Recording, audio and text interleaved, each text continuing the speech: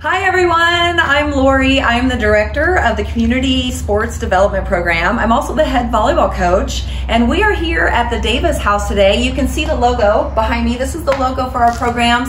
We have archery, ice hockey, tennis, and volleyball all within our sports within the CSDP. We have a lot of great facilities, great coaching. Part of my background is that I'm a two-time Olympian. I was in the '92 Olympics in Barcelona, Spain. We won the bronze medal, woohoo! And volleyball. And then I've also been in the 1996 Olympics in Atlanta, Georgia. So that's my background, and what is exciting for me is me being able to come back to Springfield, Missouri, which is where I grew up, in Willard.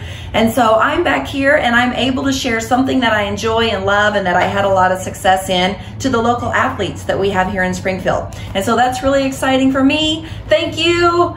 Come see us with the CSDP.